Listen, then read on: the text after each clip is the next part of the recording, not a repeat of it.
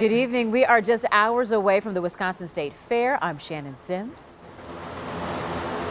Good evening, and I'm Charles Benson, live at State Fair Park. You know, last year COVID canceled the fair, but tomorrow the fair is back in business. For so many people, the fair is a family tradition, whether it's coming to show dairy cows or running a family food stand for 60+ years.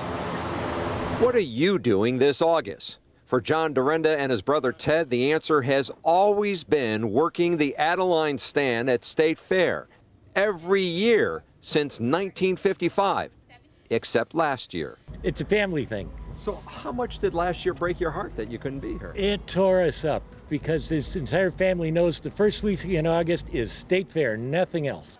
14 family members will be working the popular booths near the pavilion, selling hot dogs, barbecue, and thousands of ears of good old Wisconsin corn. Why did it become such a family tradition? I imagine it's a lot of hard work as well.